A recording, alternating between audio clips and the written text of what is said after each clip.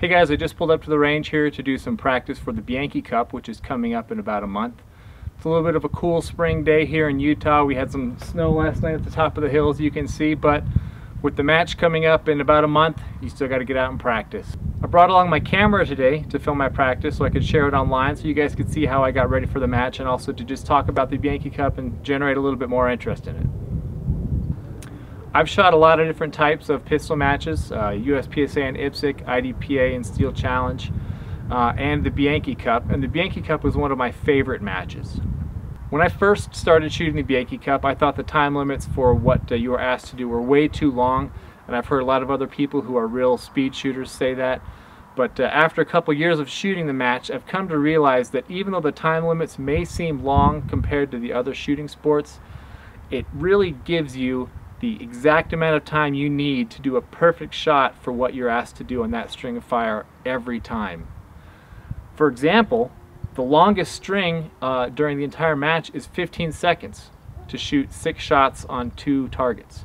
But you're shooting those shots from 50 yards away with a handgun, and the bullseye is a 4-inch circle and the 10 ring is an 8-inch circle. So realistically, to shoot 6 shots on 2 targets and to be really precise and hit the 10 or the X ring, 15 seconds is not that long. It's just about the perfect amount of time you need to execute everything perfectly to get good hits in that time limit. The same goes with the other events. The plate rack, for example. You start off with 6 seconds at 10 yards, which is a long time compared to the other practical shooting sports, but again, to do it 6 for 6, 100% of the time, every time, that's a perfect time limit to get a good draw, to get a good sight picture, and do 6 perfect shots every single time. And then you move back on the falling plate event from 10, 15, 20, and 25 yards, and at 25 yards you have 9 seconds to do that. And again, 9 seconds may seem like a long time to shoot 6 plates, but you're shooting it at 25 yards, and it's just an 8-inch plate, and it's either hit or miss. There's no makeup shots at all, so 9 seconds to get those 6 perfect shots to get 6 hits is just the perfect amount of time. Today I think I'm just going to practice the practical and the plates. It's a little bit difficult here at this range to practice the barricade, and there's no mover here, so I'm not able to practice the mover until I actually go to the match. But today we'll film the practical and the plates, and we'll talk about each of them a little bit. Alright, first let's talk about the practical. The practical starts off at 10 yards and you move back all the way to 50 yards.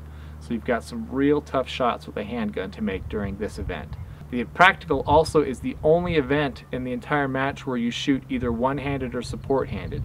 There is one string at the 10-yard line where you have 8 seconds to shoot 3 shots on each target, 6 shots total, with your support hand only. So it's a little bit different than the other events because it has that one string where you shoot support-handed only, and you also go back much farther than the other events. You go back to 50 yards. So let's talk about the different courses of fire and then go ahead and shoot and see how we can do.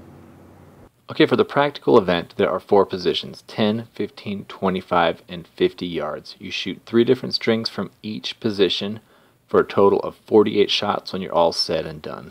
From the 10-yard position, string 1 is 1 shot on each target in 3 seconds. String 2 is 2 shots on each target in 4 seconds. And string 3 is the oddball where you shoot support hand only, 3 shots on each target in 8 seconds. This is the only time in the entire match where you shoot with your support hand or one-handed.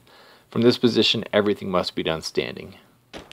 Alright, I've got everything set up here to practice the practical. I got my 2 targets downrange. I've got a GoPro set up so we can see the hits while I'm shooting. Let's go ahead and try this out.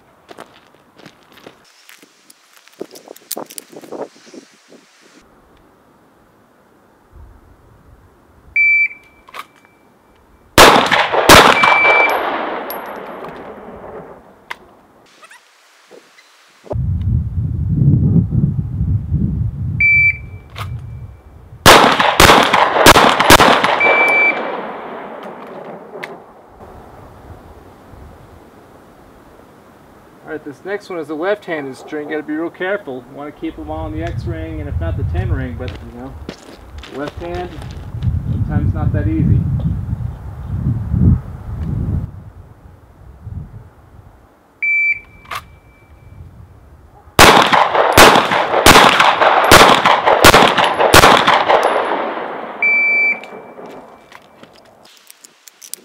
Alright, let's go take a look. Alright, after the first string at 10 yards, we've got 5 X's and 1 10. Not too bad, I'll take that any day of the week. Same over here, 5 X's and 1 10. Let's go back to 15. Position 2 at 15 yards, string 1 is 1 shot on each target in 4 seconds. String 2, 2 shots on each target in 5 seconds. And string 3, 3 shots on each target in 6 seconds. Shooters have the option of going prone here or standing. Alright, we're back here at the second position at 15 yards for the next 3 strings. Let's see what we can do.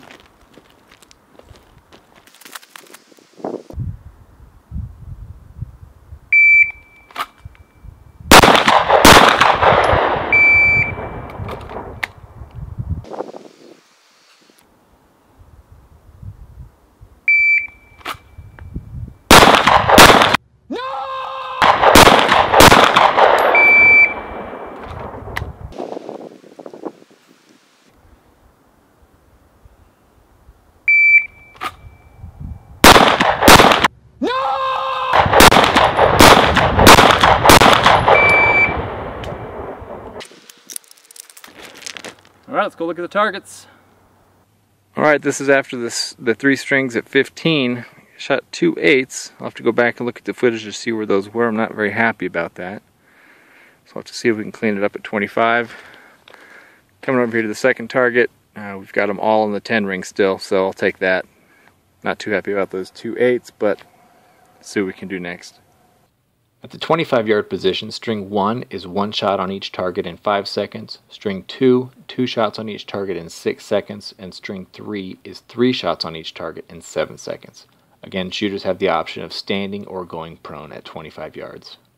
Okay, we're back here at the 25-yard position. I'm still not going to go prone here. This is just my personal preference. I like to use the extra time that I get from standing as opposed to going prone to just get good shots at the 25-yard mark. A lot of people will go prone at 25 and even 15, but for me personally, I like to just stand here at 25. I will go prone at 50, you'll see in a minute. So after the 15-yard string, I had those 2 8s. Really not happy about that, especially at 15 yards. So let's see if we can clean it up and do better here at 25.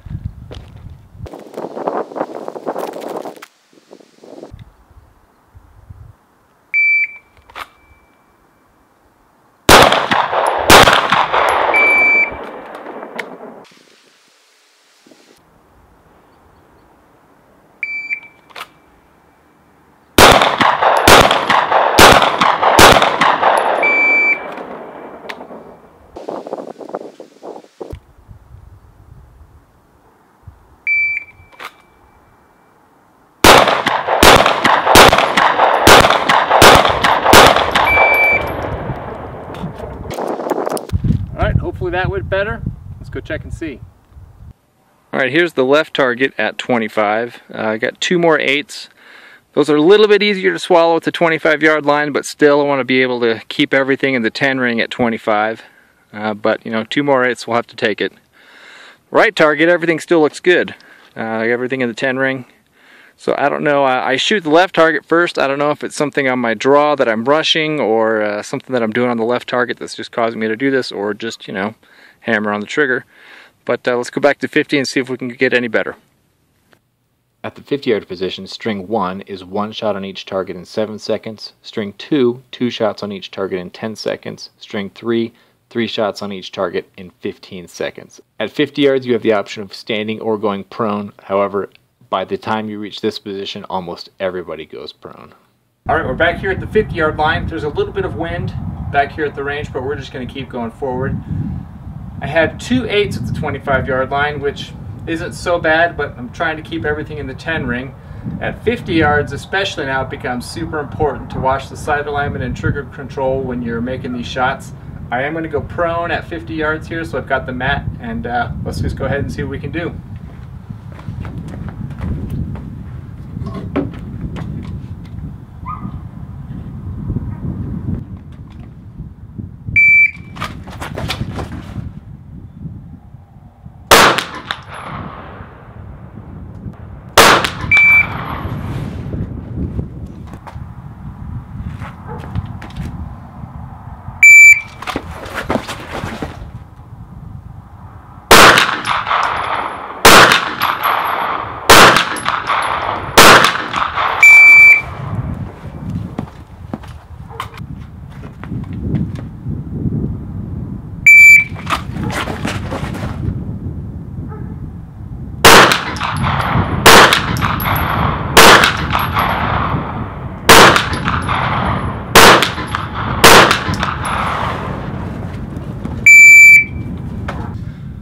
Alright, that was the end of the 50-yard string and the end of the practical.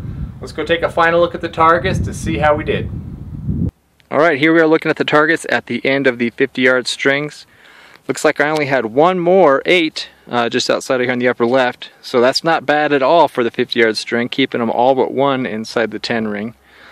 Let's go over here to the right target. Looks like we had 2 8s over here, just on the top and the upper right over here, but again, 2 8s, especially that close to the 10 ring from the 50-yard strings, I'll take it every day of the week. So not too bad. We'll take some pictures here and then add up the score. Okay, so if we take a close look at these targets, we can see I've got 48 hits on here, 24 on each, which is exactly what you want, no misses. Okay, then for scoring, instead of adding up the points, we're just going to subtract from the total maximum score. The best score on this is going to be a 480, and so I've got 7 8s, which means I'm going to take off 14 points, so I've got a 466. And then if you look at my X count, I've got 11 on the left and 12 on the right for 23X, leaving my final score for the practical today being 466 with 23 X's. Not too bad. Alright, well, that's the end of the practical. Yeah.